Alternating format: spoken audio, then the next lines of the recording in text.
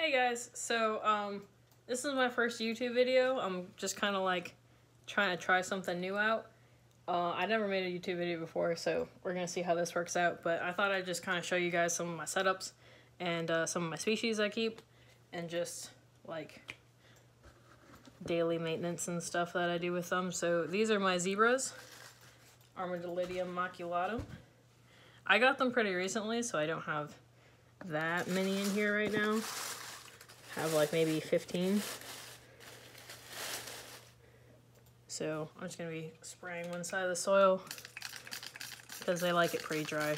And then I'll try to see if I can get them up close to the camera so you can take a look at them. I prefer Porcellio species as a whole, but when I got these guys, they were super cute. So I was really excited, and they're already starting to have babies, so I'm really happy. You can kind of see them hanging out on this piece of cork bark. This one's like almost spotted. So yeah, they're really cool, and I'm really glad that they started reproducing so early. So that's these. And I typically just put like some mosquito netting over the enclosures. It doesn't keep out everything, obviously. You could always use a finer grain net to kind of keep more gnats and stuff out, but I find that mosquito netting works fine for most things. Next up, we got my dairy cows, which these guys are really prolific.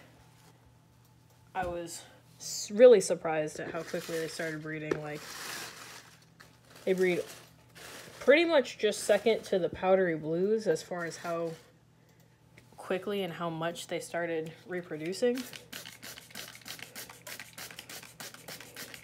And these guys tend to like it a little bit more humid, so. As you can also see, I always keep a thick layer of leaf litter on all my enclosures, because that's going to be their primary food source. It's always nice to feed them like treats and stuff, and it's really cool watching them eat, but most of their nutrition should come from just leaf litter. Here's some right here. This one's almost entirely white.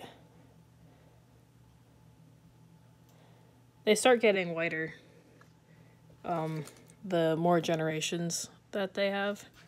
So if you want to keep them having these cool spots, it's good to add a couple new ones every once in a while once you see that they're starting to get almost entirely white.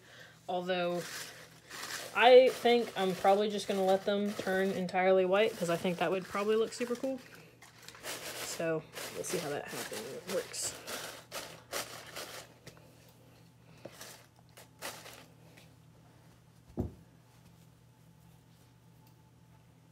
Just put the net back on.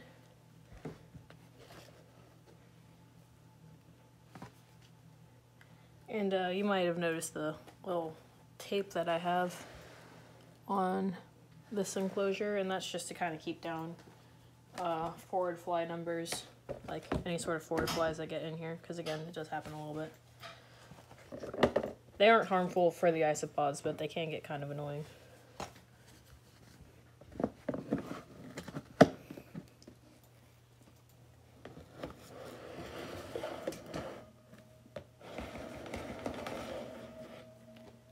Got my Porcellio scaber calicos.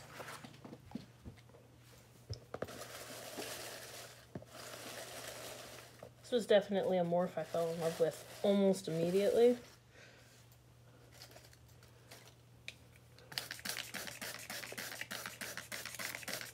And scabers are pretty forgiving as to the conditions you keep them in, but I tend to keep mine a little bit on the wet side.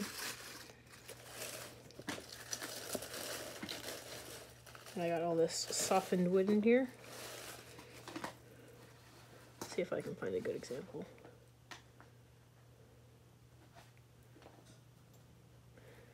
The males look almost like normal gray scabers, but the females have this really pretty yellow and or like orange and gray spotting effect.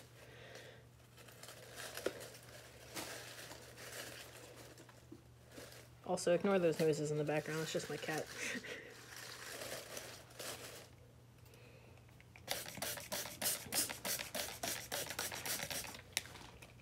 Some spray.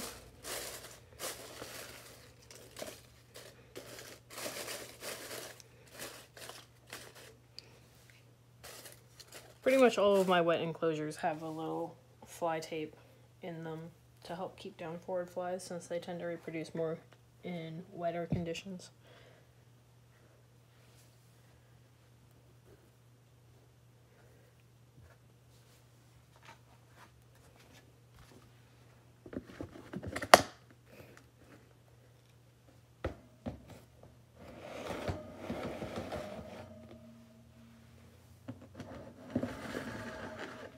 We have the Dilatatus, or Giant Canyon Isopods.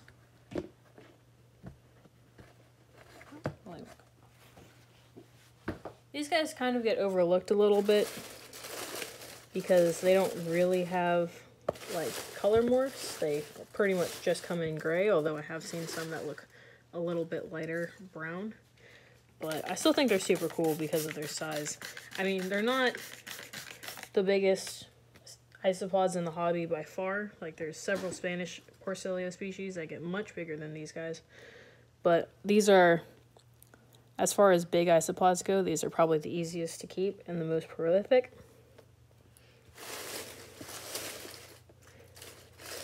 And they're pretty inexpensive. So if you're like just getting into isopods and you want one like species that are going to be sizable enough that you can get a really good look at them and kind of are more resistant to handling, they're pretty good to start out with.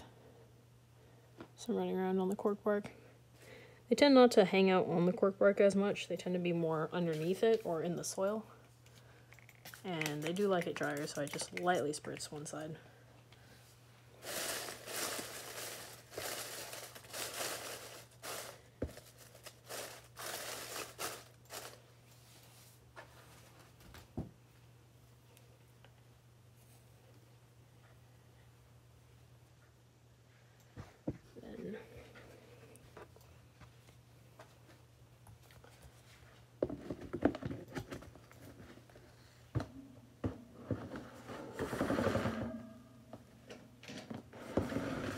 Another scaber bin. These are just mixed morph scabers, so I have some calicos in here, I have some Dalmatians, I have some orange scabers. I think it looks really cool because you can kind of see all the different colors just hanging out. And I do get some like really interesting, like unique colors in here. Like I did find a piebald one in here, but I don't really have any desire to like try to isolate any morphs right now. Mostly just trying to see like what they'll make.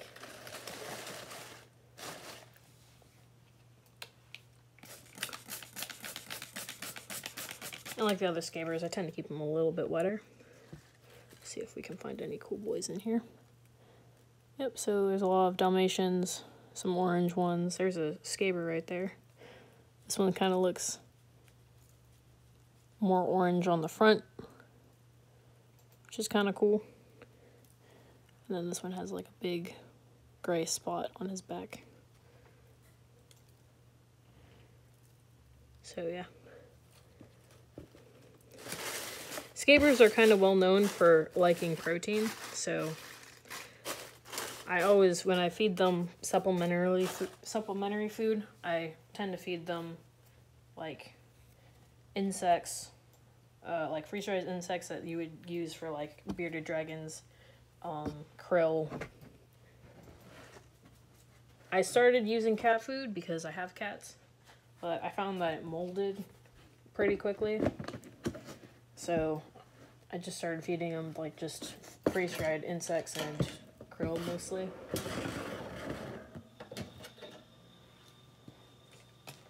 Then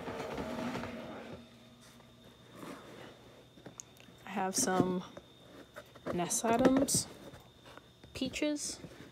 These guys started breeding for me pretty recently, and I'm really proud of them because it took them like 2 months to start breeding, and then I found a whole bunch of babies in here one day.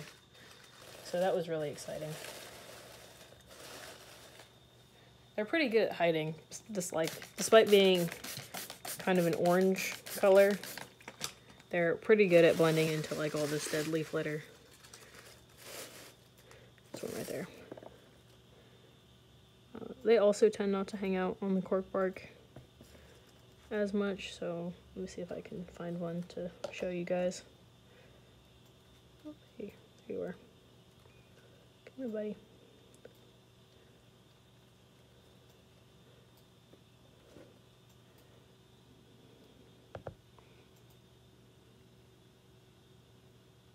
Yep.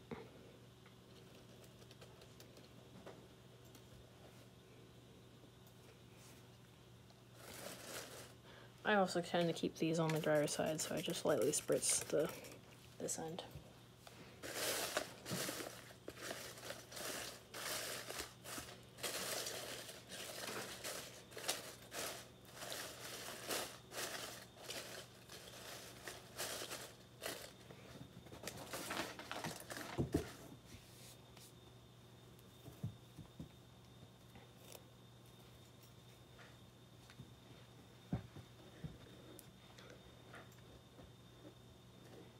And the last species that I'm going to show you today is super exciting, although I'm not sure if you're going to be able to see them because they're so small. I just got these yesterday. And I'll post a link in the description kind of detailing my coming onto these and realizing, well, the seller that I bought them from, I bought them as a dentager, and the seller was like, hey, I don't think that these are a dentager because they don't look like the images that I see on Google. And so I was like, I have a microscope, I'll look into it. And they're definitely not a dentager. I thought they were common pygmy isopods, but they have like pretty distinct hairs on them, which common pygmies don't. So we still aren't entirely sure what these are, and they are so tiny. I'm not sure if I can even see any. And again, I just got these yesterday, so I haven't really built up big numbers. I'll post pictures of them, like a link to pictures in the description, so you can get a better look at them. Hoping for an ID soon. I might have to send them off to a university or something so they can get a better analysis on it.